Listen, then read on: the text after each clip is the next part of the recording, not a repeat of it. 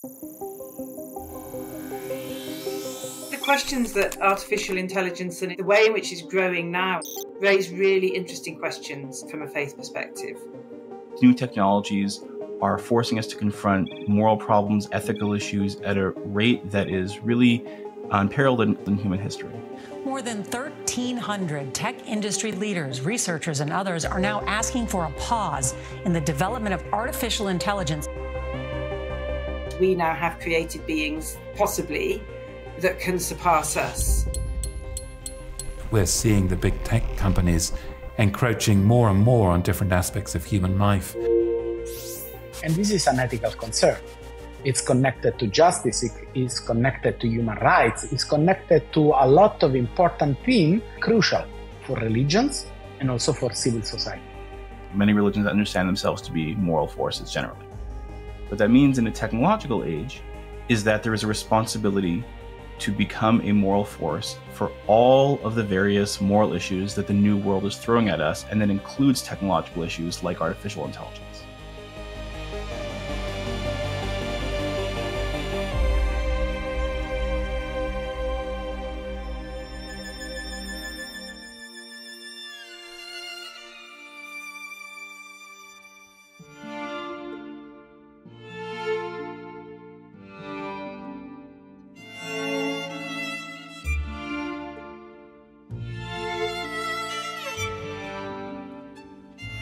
Perhaps, just like all technologies, it has a lot of potential for good.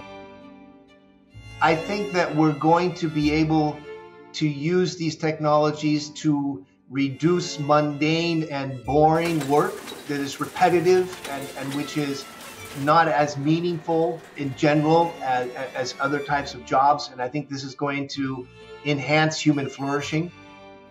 Good side is I think they become more knowledgeable. They get more information faster.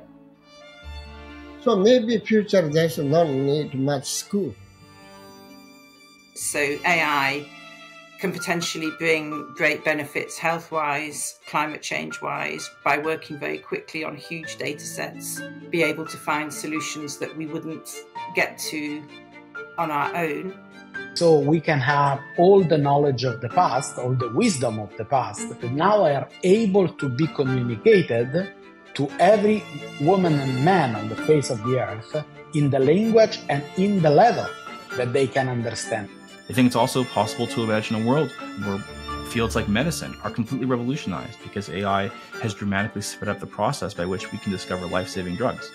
This kind of revolution can democratize a lot of things that now are just for the most part, the richest part of the world.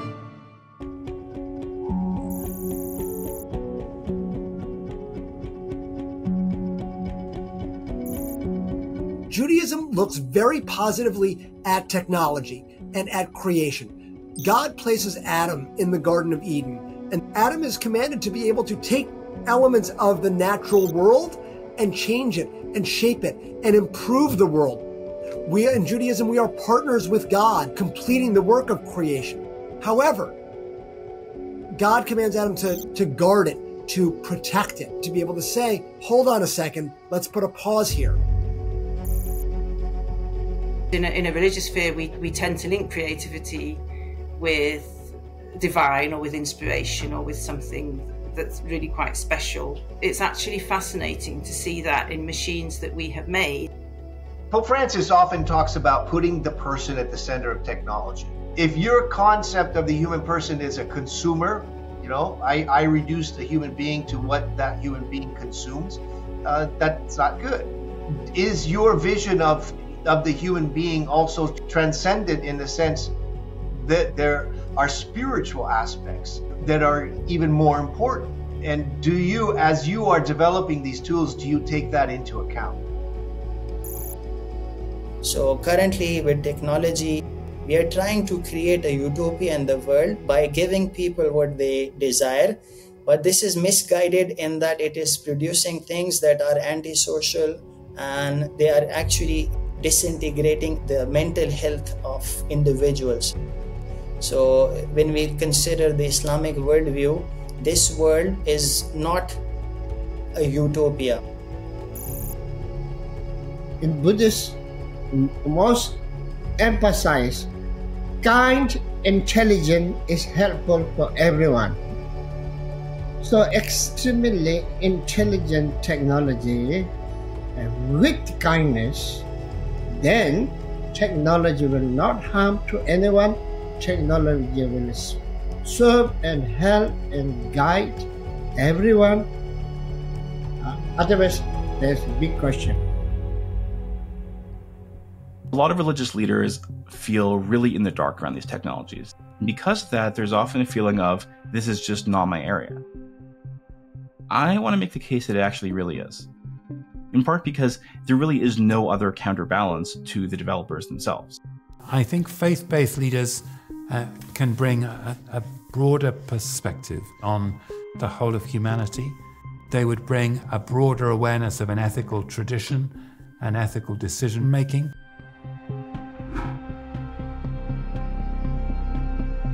What it means to say nothing in the face of a technology that promises to be one of the most important developments and revolutions of our lifetime is to basically say my religious tradition is not interested in being a moral force on all matters, but only on particular matters.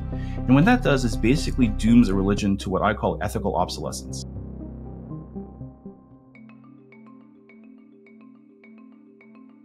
Some of the ways in which artificial intelligence is beginning to operate could inhibit human flourishing in areas such as the future of work, both with increased automation and the fact that the economic effects of increased automation are going to fall very unevenly across the population. So the economic questions are really significant, and how the workforce is retrained and other economic opportunities created is going to be really critical. Now we are at this scenario where we can ask AI systems to generate fake historical images.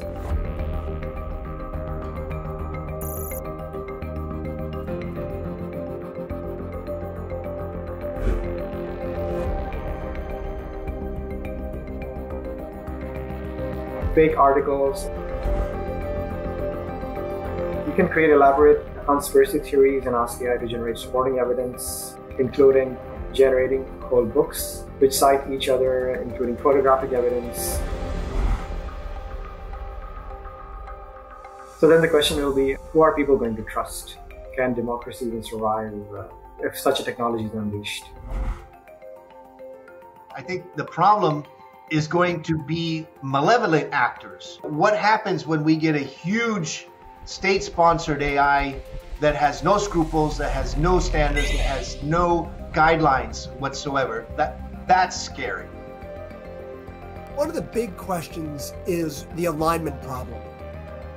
Do we make sure that artificial intelligence is actually achieving the goals that humans want to have happen, or is artificial intelligence going to have its own goals that may be in contradistinction and maybe even destructive of what humanity wants?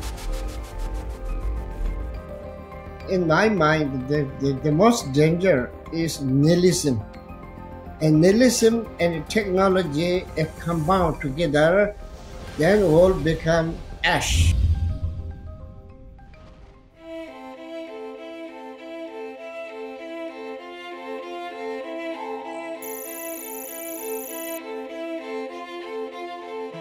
I think we are going to see multi-faith work around technology, which looks unlike anything that we have seen in the past, because it is coming out of this place of real interfaith, multi-faith grappling around these core ideas.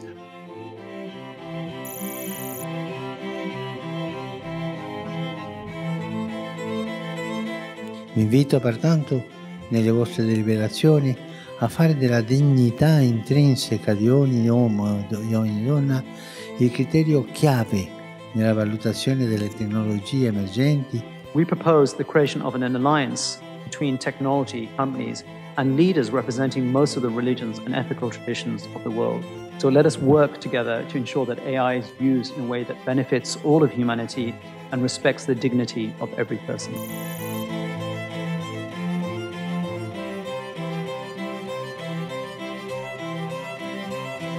What is inside this call? First of all, we are looking at 3 impact areas, that is ethics, education, and rights.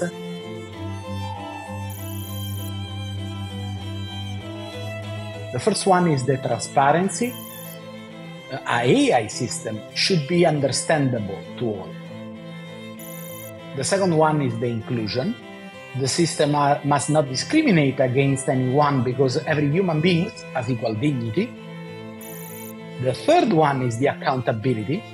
There must always be someone who takes responsibility for what the machine does.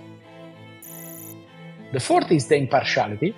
All AI systems must not follow or create biases. The fifth is reliability. AI must be reliable. And the sixth is security and privacy. The system must be secure and respect the privacy of users. We found that those principles are really interreligious and also intercultural.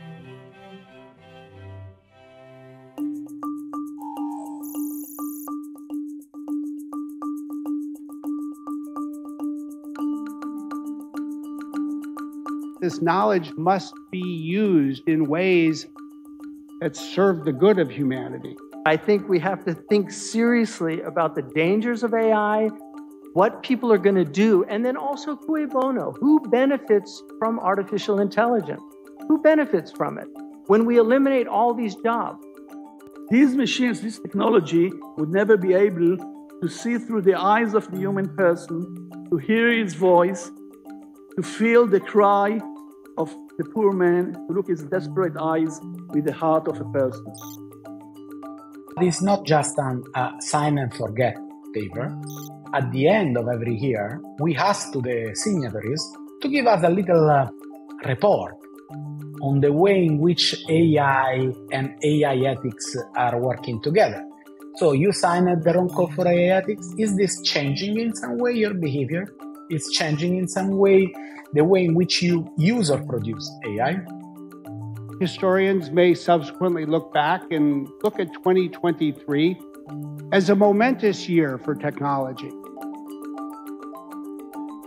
My lords, we're at a pivotal moment in the development of AI. As others have said, there's immense potential for good and immense potential for harm in the new technologies.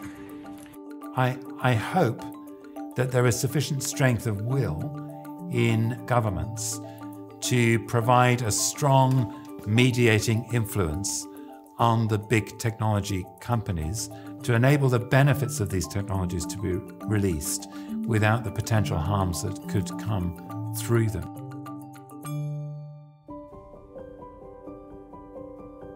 I think that we will make the choices to be moderate and responsible, as we have done with nuclear. Not that we're out of the woods there yet, but we have reined ourselves in. I think we can behave that way again. Because there is something inside the human heart that every one of us has. That is the place where the ethics arise. Make me confident that things will not happen without someone that asks to himself, is that right? What gives me the most hope is if we are careful and if we use technology in the right places, it can alleviate a lot of human misery. It can cure people. It can even enable larger access to knowledge. And one of the byproducts of studying artificial intelligence is an even deeper awe and respect for human beings as conscious beings with multiple intelligences, emotional, intellectual, musical, and artistic.